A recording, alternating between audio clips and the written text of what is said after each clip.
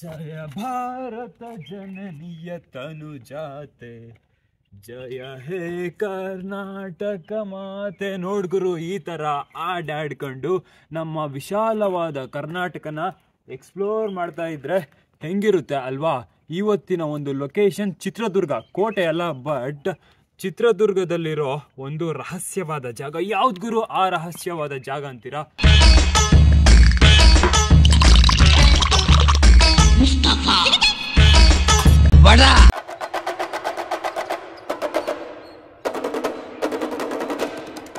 इवाग time for सब mission impossible. जो डर गया समझो मर गया.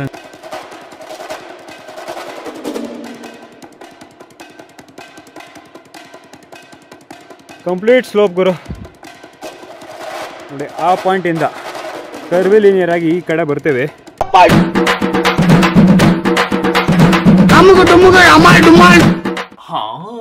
ರಿಲ್ಯಾಕ್ಸ್. ನೀ ಇವತ್ತಿನ ಒಂದು ವ್ಲಾಗ್ ನಲ್ಲಿ ಎಕ್ಸ್ಪ್ಲೋರ್ ಮಾಡುವ. ಮಿಕ್ಸ್ ಏನ್ ಕಸರೆ ಇರಲ್ವಾ? ಕಮ್ಮಿ ಮಾಡ್ಕೊಡ್ತೀನಿ. ಕಸರೆ ಇದ್ರೆ ಪರವಾಗಿಲ್ಲ. ಓಕೆನಾ? ಅದೇನಾ ಆಯಿಲ್? ಅಲ್ಲ ಅಲ್ಲ, ಗ್ಯಾಸ್ಟ್ರಿಕ್ ಇದೆ. Okay okay.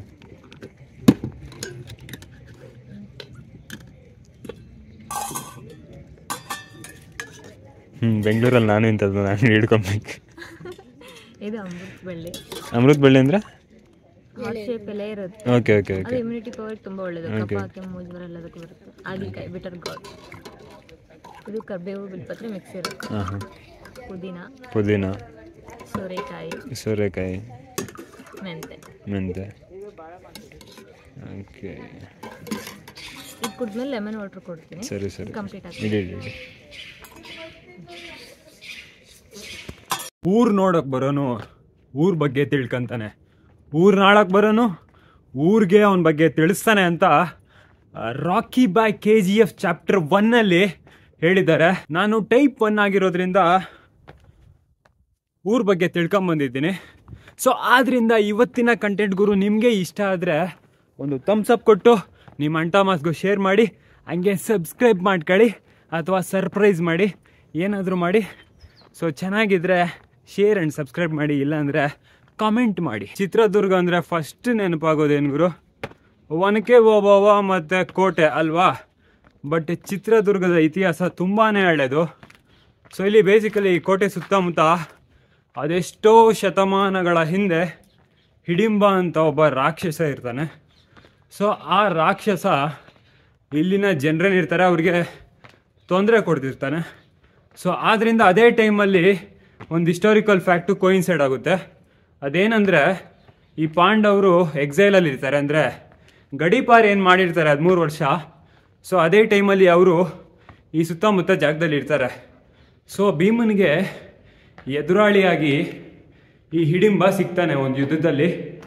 ಸೊ ಆ ಯುದ್ಧದಲ್ಲಿ ಭೀಮಸೇನ ಹಿಡಿಂಬನನ ಸಂಹಾರ ಮಾಡ್ತಾನೆ ಗುರು. ಸೊ ಚಿತ್ರದುರ್ಗದ ಇತಿಹಾಸ ಅಷ್ಟು ಹಳೇದಂತ ಅರ್ಥ. ನಮ್ಮ ಚಾಲುಕ್ಯರು, ವಿಜಯನಗರ ಸಂಸ್ಥಾನ, ಹಾಗೆ ನೆಕ್ಸ್ಟ್ ಪಾಳೆಗಾರರು ಬರ್ತಾರೆ. ಸೊ ಇವ್ರದ್ದೆಲ್ಲ ಈ ಶಾಸನ ಏನಿದೆ ಗುರು, ಈ ಶಾಸನ ನಾವಿಲ್ಲಿ ಚಿತ್ರದುರ್ಗ ಕೋಟೆ ಸುತ್ತಮುತ್ತ ನೋಡ್ಬೋದು. ಸೊ ಅಷ್ಟು ಹಳೆ ಹಿಸ್ಟರಿ ನಮ್ಮ ಚಿತ್ರದುರ್ಗದ್ದು. ಫಸ್ಟ್ ಏನಿದೆ, ಫಸ್ಟು ಚಾಲುಕ್ಯರು ಆಳ್ವಿಕೆ ಮಾಡ್ತಾರೆ, ಅದಾದಮೇಲೆ ವಿಜಯನಗರ ಬರುತ್ತೆ. ಸೊ ಅದಾದಮೇಲೆ ಕೊನೆಗೆ 200 ವರ್ಷ ಏನಿದೆ, 200 ವರ್ಷ ಪಾಳೆಗಾರರು ಇದನ್ನು ಆಳ್ತಾರೆ ಗುರು. ಅದೇ ಈ ನಮ್ಮ ವೀರವನಿತೆ ಓಬವ್ವ ಮತ್ತು ವೀರಮದಕರಿ ನಾಯಕ. ಸೊ ಬೇಸಿಕಲಿ ಅವರು 200 ವರ್ಷ ಆಳಾದ್ಮೇಲೆ ಇದನ್ನು ಹೈದರಲ್ಲಿ ಕಬ್ಜಾ ಮಾಡ್ತಾನೆ. ಹೆಂಗೋ ಕಬ್ಜಾ ಮಾಡಾದ್ಮೇಲೆ ಅದು ಮತ್ತೆ ಇವರು ಮೈಸೂರು ಅಡ್ಮಿನಿಸ್ಟ್ರೇಟಿವ್ ಕಂಟ್ರೋಲ್ಗೆ ಹೋಗುತ್ತೆ.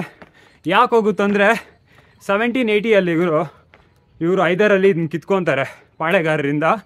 ಚಿತ್ರದುರ್ಗ ಕೋಟೆನ ಅವ್ರು ಕಿತ್ಕೊತಾರೆ.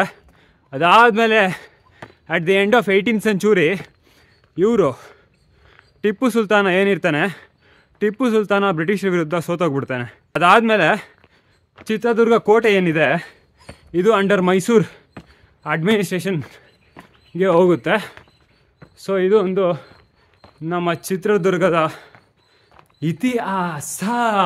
ನೋಡ್ಗುರು, ಈ ಪಾಳೆಗಾರರ ಆಳ್ವಿಕೆ ಅಥವಾ ರೂಲ್ ಅಂತ ಏನು ಕರಿತೀವಿ, ಅದು ಸ್ಟಾರ್ಟ್ ಆಗಿದ್ದು 15ನೇ ಶತಮಾನದ ಕೊನೆಗೆ.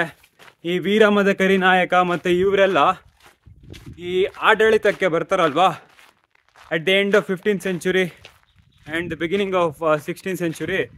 ಸೊ ಆ ಟೈಮಲ್ಲಿ ಈ ಜಾಗ ಏನಿದೆ, ಈ ಜಾಗ ಹುಟ್ಕೊಂತು. ಈ ಪಾಳೆಗಾರನ ಕಚೇರಿಗೆ ಸುಮಾರು 2 ಶತಮಾನಗಳ ಇತಿಹಾಸ, ಆಸ್ ಯು ಕ್ಯಾನ್ ಸಿ. ಒಂದು ಫನ್ ಫ್ಯಾಕ್ಟ್ ಏನು ಗೊತ್ತಾ ಗುರು, ಹೈದರಲ್ಲಿ ಗೊತ್ತಲ್ವಾ ನಿಮಗೆ? ಹೈದರಲ್ಲಿ ಅದೆಷ್ಟೋ ಸಾರಿ ಈ ಚಿತ್ರದುರ್ಗದ ಕೋಟೆಗೆ ಮುತ್ತಿಗೆ ಹಾಕೋಕೆ ಟ್ರೈ ಮಾಡಿದ್ದಾನೆ ಗೊತ್ತಾ?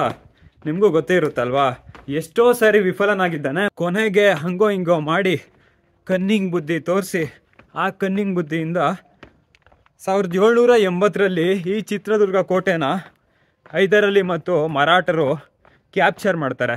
ಅದೊಂದು ಫ್ಯಾಕ್ಟಾ. ಇನ್ನೊಂದು ಫ್ಯಾಕ್ಟ್ ಏನಂದರೆ, ಹೈದರಾಲಿ ಅವರ ಮಗ ಟಿಪ್ಪು ಸುಲ್ತಾನ ಅದೆಷ್ಟೋ ಸಾರಿ ಕೊಡವಾಸ್ ಮೇಲೆ ಯುದ್ಧಕ್ಕೆ ಹೋಗಿ ಸೋತ್ಕೊಂಡ್ಬಂದು ಕೊನೆಗೆ ಕನ್ನಿಂಗ್ ಬುದ್ಧಿಯಿಂದ ಗೆಲ್ತಾನೆ. ಹೆಂಗೆ ಗೆಲ್ತಾನೆ? ಬೆನ್ನಿಗೆ ಚೂರಿ ಹಾಕಿ. ನೋಡ್ಗುರು, ಅಪ್ಪ ಮಗ ಇಬ್ಬರು ಈ ಥರ ಕನ್ನಿಂಗ್ ಬುದ್ಧಿಯಿಂದ ನಾವು ಬಂದೇವಾ ಓಬವ್ವನ ಕೆಂಡಿಗೆ ಬಂದೇವಾ. ನೋಡ್ಗುರು, ಈ ಜಾಗದಲ್ಲೇ ಹೈದರಲ್ಲಿ ಆ್ಯಂಡ್ ಟೀಮ್ ಬಂದು ಒನಕೆ ಓಬವ್ವನ ಜೊತೆ ಅಣಗಾಯಿ ನೀರ್ಗಾಯಿ ಮಾಡಿಸ್ಕೊಂಡು ಲಾಸ್ಟ್ಗೆ ಮನೆಗೆ ಹೋದ್ರು. ಅಂದರೆ ಡೆಡ್ ಬಾಡಿಗಳು.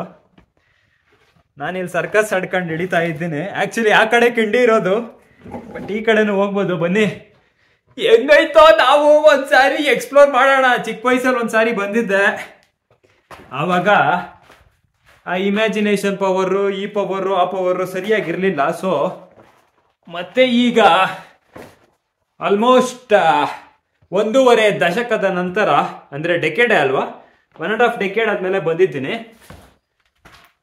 ಎಕ್ಸ್ಪ್ಲೋರ್ ಮಾಡೋದಿಕ್ಕೆ.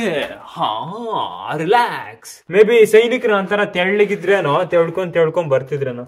ನೋಡಿದ್ರು, ಇದೆಲ್ಲ ಒಬ್ಬೊಂದು ಕಿಂಡಿ ಟ್ರೈ ಮಾಡ್ತೀನಿ ದೂರಕ್ಕೆ. ಅಲ್ಲ ಗುರು, ಇಷ್ಟು ದೂರ ಬಂದಾದ್ಮೇಲೆ ಟ್ರೈ ಮಾಡಲೇಬೇಕಲ್ವಾ?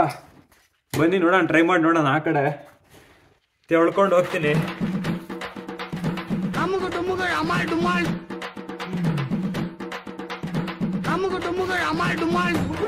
ಆಗಲ್ಲ ಗುರು,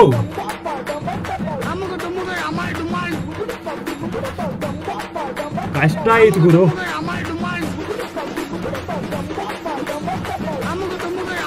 ಕಾಣಿಸ್ತಿದ್ದೀನ? ಡೌಟೇ ಆಗೋದಿಲ್ಲ ಇಲ್ಲಿ.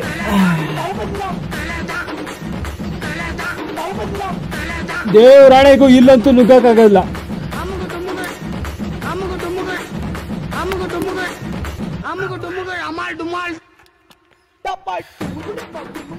ಅಲ್ಲ ಗುರು, ಈ ಜಾಗದಲ್ಲಿ ಸೈನಿಕರು ಹೆಂಗ್ ನುಗ್ಗಿದ್ರು ದೇವರಾಣೆಗೂ ನನ್ಗಂತೂ ಗೊತ್ತಿಲ್ಲ. ಯಾಕಂದ್ರೆ ನಾನು ಎಷ್ಟು ಟ್ರೈ ಮಾಡಿದ್ರು ನನ್ನ ಕಾಲುಗಳು ಬಿಟ್ರೆ ನನ್ನ ಬಾಡಿ ಅಂತ ಇದ್ರೊಳಗೆ ಹಿಡಿತಾ ಇಲ್ಲ.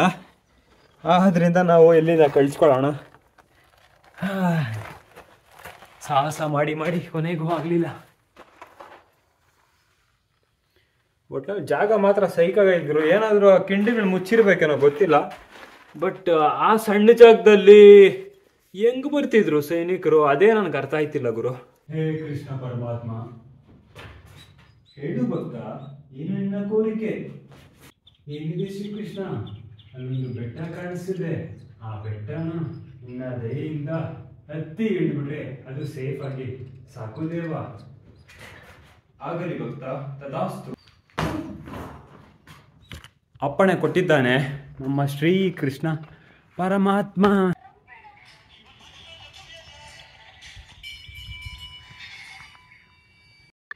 ನೋಡಿದ್ರು ಆ ಬೆಟ್ಟನ ಹತ್ತಕ್ಕೆ ಹೋಗ್ಬೇಕೀಗ. Mission impossible. ಹತ್ತಿ ಸೂರ್ಯೋದಯವಾಯ್ತು. ಓಬವ್ವನ ಕಿಂಡಿಯಲ್ಲಿ ತೆವಳಿದ್ದಾಯ್ತು. ಇವಾಗ time for some mission impossible.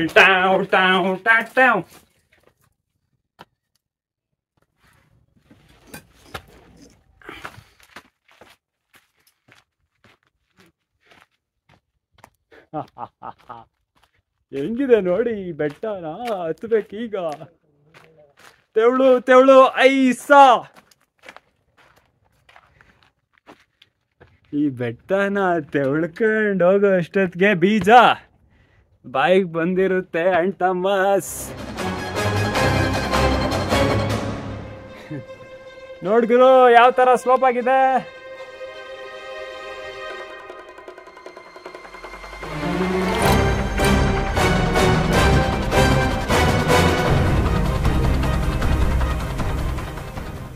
ಜೋ ಡರ್ ಗಯ ಸಮಜೋ ಮರ್ ಗಯ. ನೋಡ್ಗುರು ಇಲ್ಲಿ ಒಂದೊಂದ್ ಹೆಜ್ಜೆ ಇಟ್ಕೊಂಡು ಆರಾಮಾಗಿ ಸಲೀಸಾಗಿ ಹೋಯ್ತಾ ಇರ್ಬೋದು.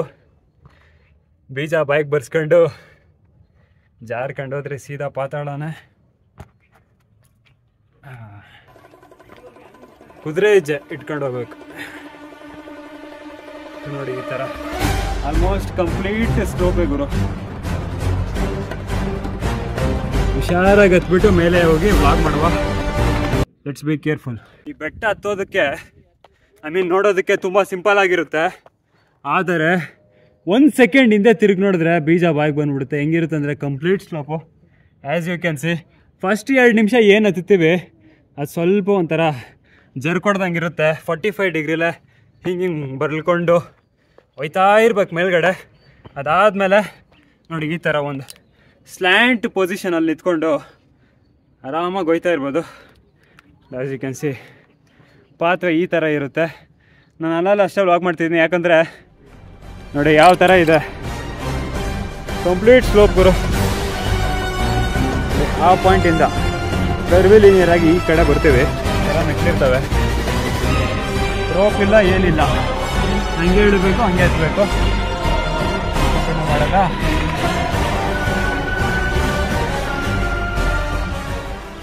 ದುರ್ಗ ಏನಿದೆ ಗುರು 17ನೇ ಶತಮಾನದಲ್ಲಿ ಪಾಳೆಗಾರರು ಈ ಜಾಗವನ್ನು ಆಳ್ಬೇಕಾಗಿದ್ರೆ ಅವರು ಈ ಏರಿಯಾದ ಮೇಜರ್ ಪೋರ್ಷನ್ ಏನಿದೆ ಅದನ್ನ ಡೆವಲಪ್ ಮಾಡಿದ್ದಾರೆ, ಅಭಿವೃದ್ಧಿ ಮಾಡಿದ್ದಾರೆ.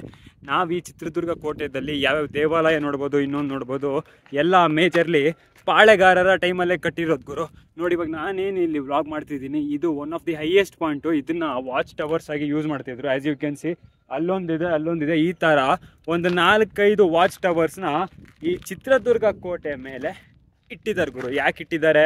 ಹೈದರ್ ಅಲಿ ಅಂತವರು ಆಗಾಗ ಮುತ್ತಿಗೆ ಹಾಕ್ತಾರಲ್ಲ, ಅವ್ರು ಬಂದಾಗ ಚೆನ್ನಾಗಿ ಹೊಡೆದು ಕಳಿಸ್ಬೇಕಂತ ಈ ಥರ ವಾಚ್ ಟವರ್ಸ್ನ ಅಲ್ಲಲ್ಲಿ ಆ ಪಾಳೆಗಾರರು 17ನೇ ಶತಮಾನದ ಆ ಟೈಮ್ಗೆ ಥಿಂಕ್ ಮಾಡಿ ಬಿಲ್ಡ್ ಮಾಡಿದ್ದಾರೆ. ನೋಡಿ ಈ ಥರ ಸರ್ಕಲ್ ನೋಡ್ತಿದ್ರೆ ಅಲ್ಲೊಂದು ಸೀದಾ ಅಲ್ಲೊಂದು ವಾಚ್ ಟವರು, ಅಲ್ಲೊಂದು ವಾಚ್ ಟವರ್ 2, 3, 4, ಇದೊಂದು 5 ಮತ್ತು ಆ ಸೈಡ್ ಒಂದಿದೆ.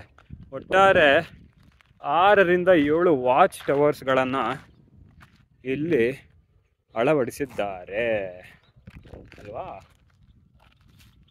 ಕೊನೆಗೂ ಶ್ರೀಕೃಷ್ಣನ ದಯೆಯಿಂದ ಹಾಗೂ ನನ್ನ ಎಫರ್ಟಿಂದ ಈ ಸ್ಟೀಪ್ ಮೌಂಟೇನನ್ನು ಹತ್ತಿಳಿದ್ಬಿಟ್ಟೆ ಗುರು.